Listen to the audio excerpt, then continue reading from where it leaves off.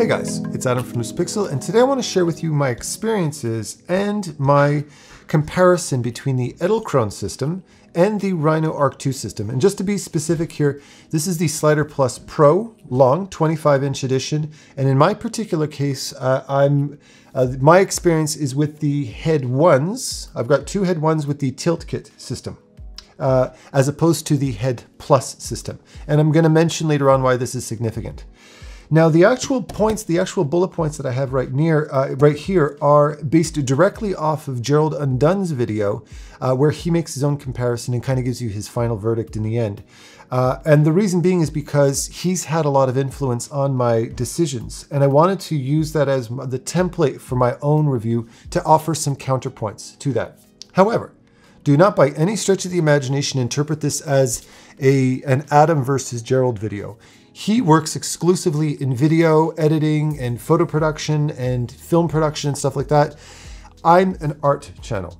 So I'm some guy who loves gear and I'm a bit of a geek, but he's got far more expertise. I rely on him all the time and I love his channel. So don't take this as me roasting him, not even remotely, okay?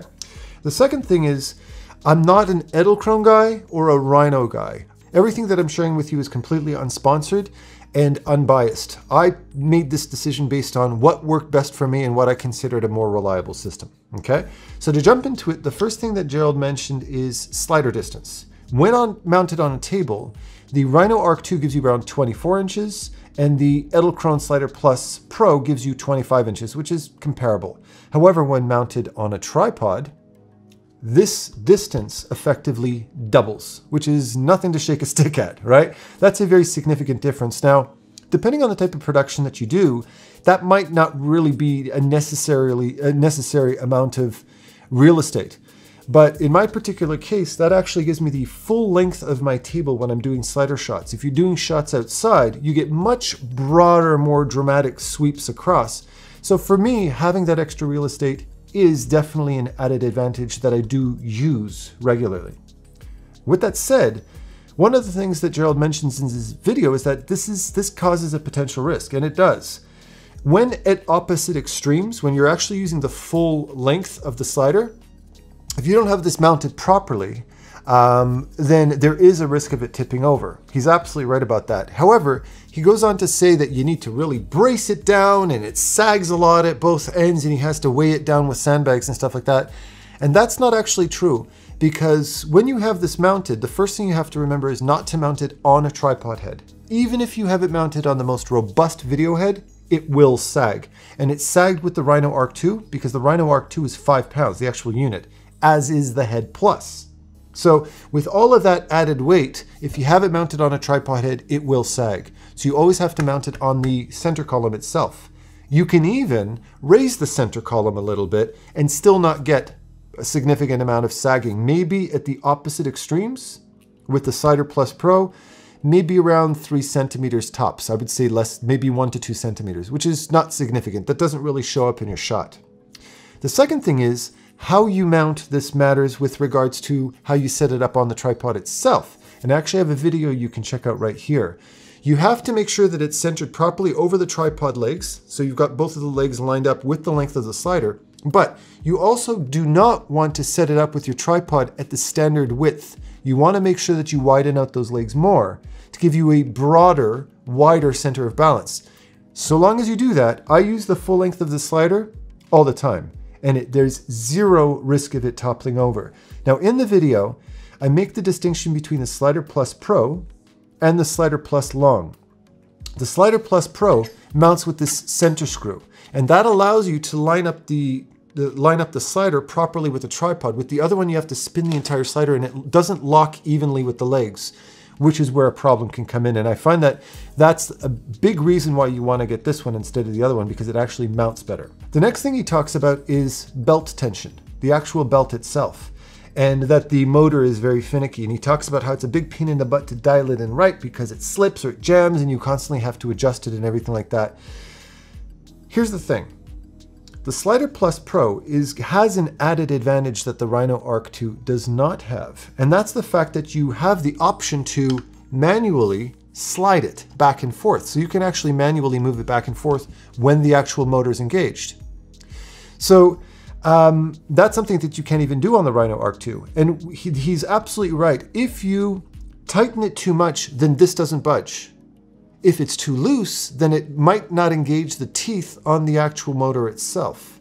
So if you do want to utilize that slide, you do have to kind of dial it in just right so that you have the right amount of tension, but the right amount of looseness. However, if you don't need to do it manually, if you don't want to have to slide it manually in set keys, which is a great advantage of using the system, it's much faster. You just use your remote or you use your app or whatever the case might be, and that's generally how I do it.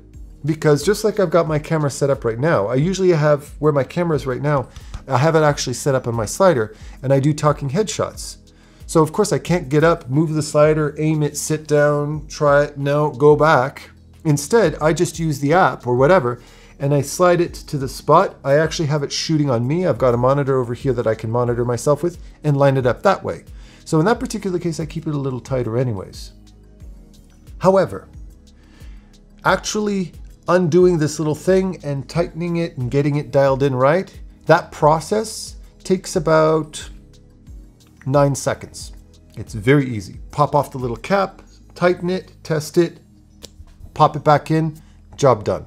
So I don't think it's fair necessarily to make it sound like it's a really big deal to dial it in, and if it needs a little bit of tweaking every now and then, it's seriously not an inconvenience. But I'll tell you what is an inconvenience.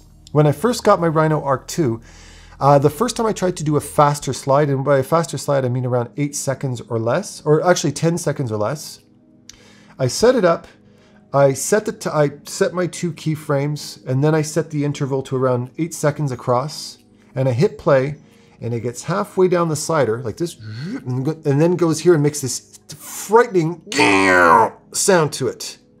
And it just completely halts. I thought the motor stripped or the belt stripped. It was a horrible sound. It sounded like the entire thing melted on me. And I went, oh my God, okay. So I turned everything off and I checked the belt tension and the motor, and I made sure everything was properly attached and screwed on. And I move it back, I turn it off, I turn it back on, I recalibrate it. I try it again, I set it to 8 seconds, I set it again, does this, and I went, oh my God, something's seriously wrong. I went online, and within 5 minutes of going on YouTube, there was somebody else complaining about the same problem. So I realized I'm not the only one. So what did I end up doing? I got in touch with RHINO, and they addressed it beautifully. I mean, their customer service at RHINO is top of the line. I'd say within 48 to 72 hours of contacting, telling them that I had this issue, I had a new RHINO ARC II. So, oh no, sorry, I got a new motor. They sent me a brand new motor. I mailed it back and they sent it back. It was incredibly fast and incredibly courteous. Their customer service is just top of the line. I get the new motor, I attached the new motor, I made sure the little free rubber gasket that comes with it, made sure that was properly installed so everything's nice and secure. I go to set up another shot, same problem. It didn't solve the problem. So I was like, okay. So I got back in touch with RHINO, and they said, you know what, just don't do any shots that are faster than, let's say, 10 seconds. And sure enough, as long as I did a shot that wasn't any faster than, let's say, 12 seconds, I knew I was safe enough and I didn't get that issue. But it could not handle that speed. That's a design flaw. And that's an inconvenience, right? Not that you're creating slides that are that fast normally, but the fact that it's not designed to be able to keep up with what it's designed to do is definitely a major design flaw as far as that goes. And while we're on the subject of belt tension, comes the actual mounting itself, how to actually mount it to a tripod, this center screw over here. Gerald mentions the fact that it's a much more secure connection because on the RHINO ARC II you have multiple different screwing options in the middle as well as screwing options on the opposite ends, which is true. That definitely, if you really want to make sure you got a perfectly stable shot, that's true. That definitely helps. In the event that you actually don't move the slider. You keep it in one place all the time. But if you're the type of person who likes to use it in a certain place, pick it up, move it somewhere else, mount it on a tripod or move it to different places, actually walk yourself through the act of setting it up like that. You've got two different tripods or two different light stands. You unscrew it on one end, you have to hold it up here, unscrew it on the other end, make sure that it's properly balanced, move it over here, get that tripod, the other one, make sure that they're level, get the level, make sure that they're both That's a very big involved process just to move it from point A to point B. And that kind of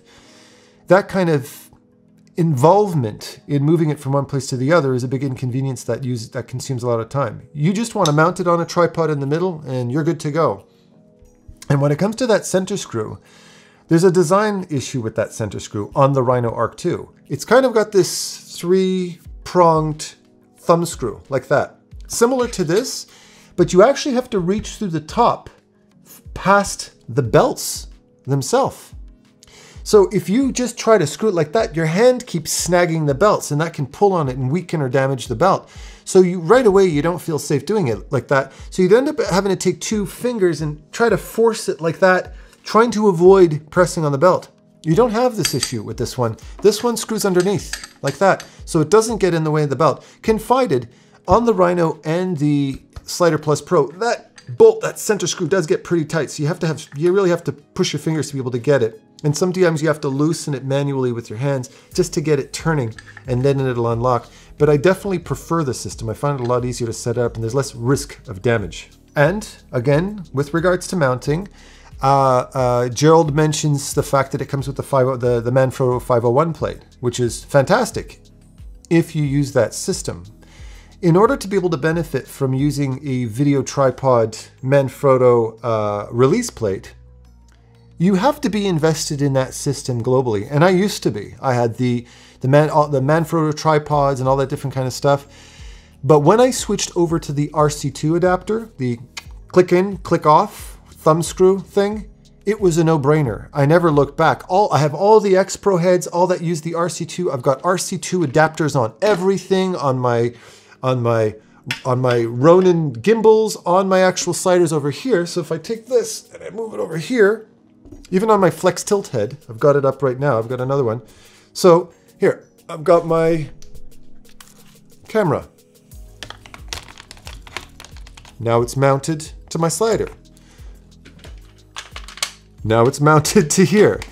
Now it's mounted to a balanced gimbal. Okay, done. So this system is just my personal preference. And another YouTuber that's heavily invested in the RHINO system and loves the RHINO system is Caleb Pike from DSLR Video Shooter, another YouTuber I absolutely love. He's heavily invested in the Arca Swiss system.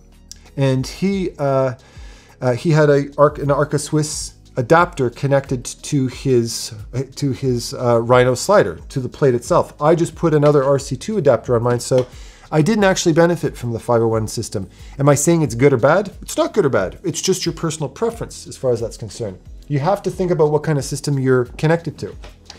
That brings us to a big elephant in the room that I felt that Gerald kind of browsed over a little bit too casually. It can kind of get in the way. And he kind of dismissed it. This is the second cable. This is the actual Ethernet cable that came with my RHINO ARC II. And this was the replacement cable.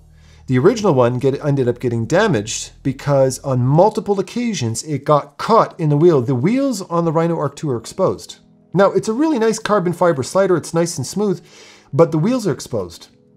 And the way I like to set myself up, this Ethernet cable, you really constantly have to be conscious of keeping this thing out of the way of the slider, even though it's designed to kind of try to avoid it. And because you can only pan to a certain limited distance, I would have the pan, and when that truck would hit the end of the track, if this thing's in the way, it would constantly get caught in the slider itself, causing it to jam. And it eventually caused it to damage the Ethernet cable.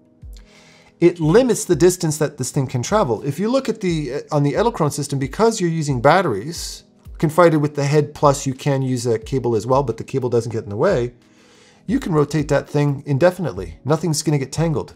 But you have a limited range of mobility on the RHINO ARC II because of this cable. My A7 III also has the HDMI and the power cord as well, which also would constantly get in the way. So I had to find some way of using ties to kind of keep it out of the way or lift it up so that as it's sliding, it's not snagging. On the Edelkrone system, there's nothing sticking out. There's nothing that can get caught in the wire. So even if I have a cable run right over this, it just slides over the outside of it. I'm not worried about that. But I don't have cables in the way. And the actual power cable is underneath. Something that Gerald actually complained about. And I gotta laugh. If I'm gonna roast Gerald, I gotta make fun of Gerald a little bit. He's a fellow Canadian, so we have to roast each other. But he has to, the scoliosis in the arm, having to reach underneath. Have you seen Gerald's arms? I'm pretty sure he can handle the weight. The guy's got arms like Atlantic salmon. They're huge.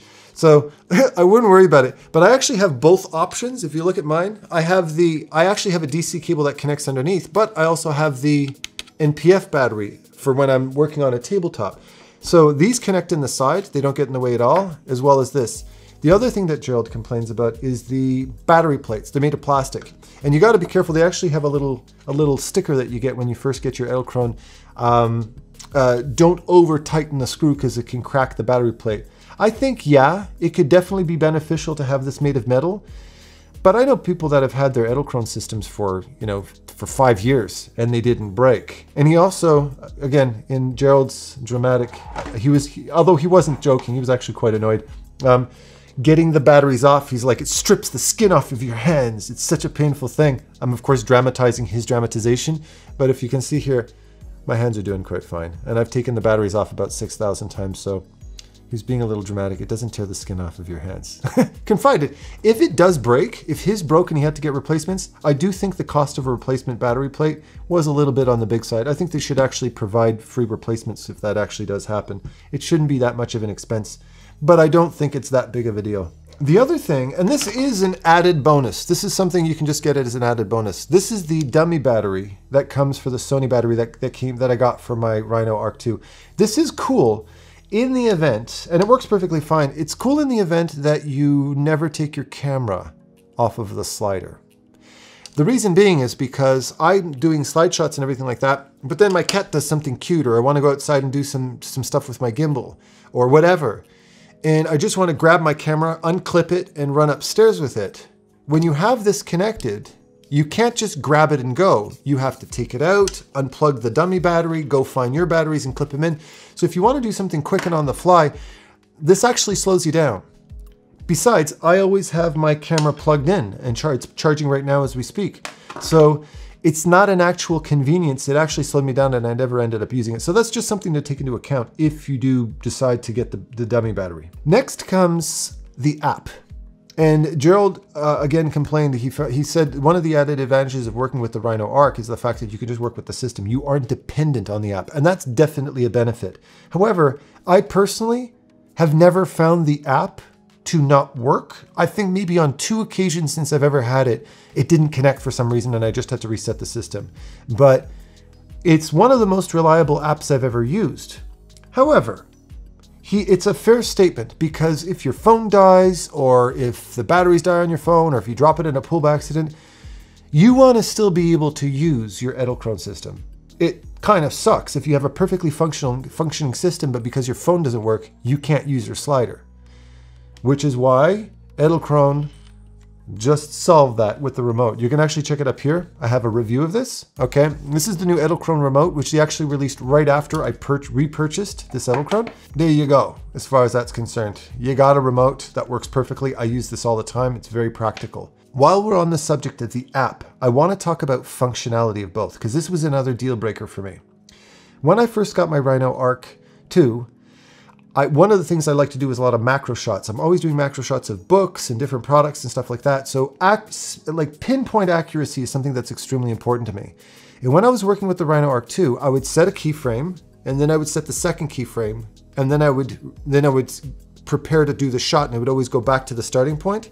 And at least 65% of the time when it would go back to that starting point, it would overshoot it, undershoot it. It would no longer be at that proper spot. So if I've got it locked onto a head like this, and then I miss the shot, it ends up going over here.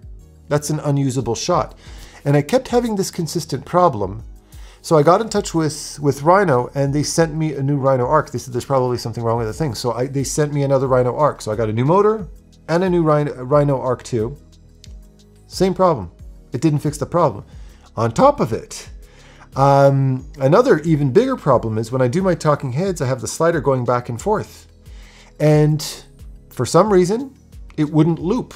Half of the time it wouldn't loop. I would set the loop, the 2 keys, and then I would set it to loop, and it would get to the end, and then it would just stop. Sometimes it worked, sometimes it didn't.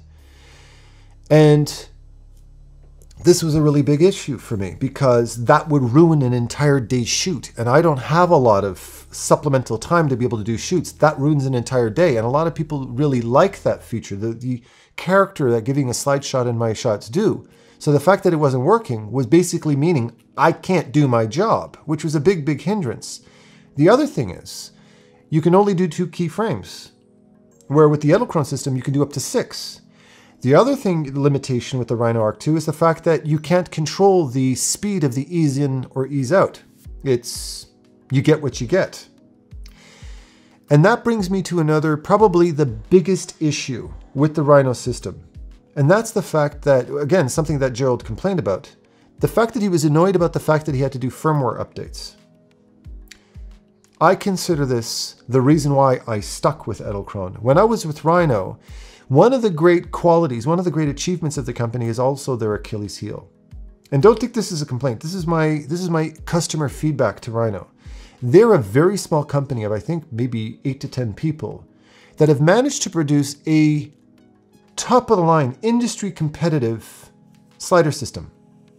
But because they're such a small team, when it comes to things like firmware updates and bug fixes and stuff like that, they're not keeping up with it. And they made promises of firmware updates back in 2019 that still haven't been released, and now we're in June of 2020. Features like adding the ability to put more than 2 keyframes, it still hasn't arrived. The bug fixes hadn't arrived. And when I started getting all these issues with my slider, they kept talking about the fact that they were making promises of fixing these things in upcoming firmware updates that just didn't come. And I'm waiting and I'm waiting and I'm waiting, to the point that they were allowing me to extend my return period because I was waiting to get this done and I wanted to do a positive review of it. And then a firmware update came, and when that firmware update came in, it addressed that issue, but then it introduced an even worse new issue, and that was the fact that it would drain the battery. And the battery wouldn't charge past 50%. And first it was 80, and then it was 70, and then 60, and then I tried to completely drain it and recharge it, and it wouldn't charge past 50%. And you got to remember something. You don't have the option of external batteries. If the battery on the RHINO ARC II goes, the RHINO ARC II is dead. There's no more RHINO ARC II. The battery's built into the system. That's why the thing is so heavy. So I got in touch with RHINO, and they were incredibly empathetic about it. They offered to send me a new one, but he said, we're working on a firmware update. We're hoping to have it in a few months. And I'm sitting there looking at my watch thinking to myself, I'm not going to have a RHINO in a couple of months. This thing's not going to last that long. The battery isn't going past 50. By then, the battery's going to be completely dead and I'm going to have to get a replacement.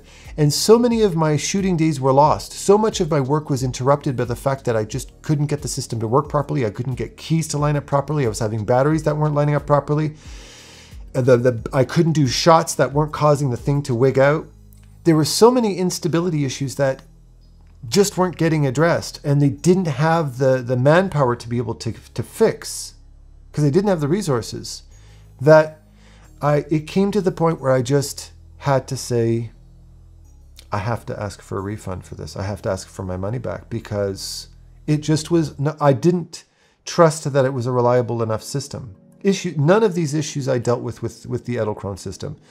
Like I said, this isn't a RHINO versus Edelkrone, but I'm telling you like it is. My big advice, not my complaint, but my advice to RHINO is, congratulations for your incredible accomplishment to be an industry-leading slider system, agreeably endorsed by these top-of-the-line tech YouTubers. It's time to hire more staff. Living with this reputation of being a small company who have accomplished big things has been good up until this point.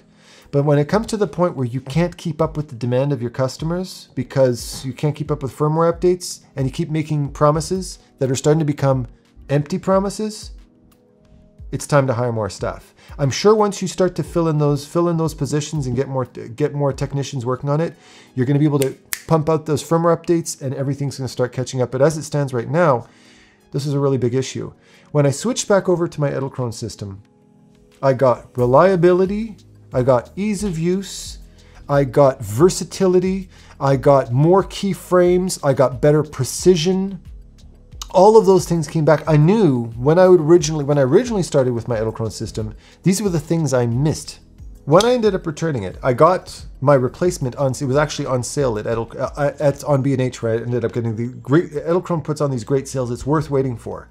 With the money I got back from my RHINO system, I ended up getting the Slider Plus Pro, the motion module, the tilt kit with 2 HeadONEs, and threw in a FlexTILT head, and a second slider with the stand one, and then ended up getting the turntable kit, okay, for roughly the same price. You are getting far more value for your money with this system. Confide it. I didn't get the Head Plus. So I want to throw a big caveat in here. Gerald Undun's video is based off of the Slider Plus Pro and Head Plus system. I can't speak on the Head Plus system, which is significantly more expensive than the system that I've got, and it's heavier. So any of the issues he has with the expense he has is justifiable under those circumstances. However, for my system, because it's lighter, more versatile, more modular, and completely issue-free, I'm far happier and I have far more options working with this particular system. All right. But like I said, I want to send out a huge thank you to both RHINO and Edelkrone for being fantastic companies. I can't wait to check out the new products from both of these companies, and to Gerald for posting his original video. He's been a huge influence on me in a very positive way. And thanks for watching. Take care.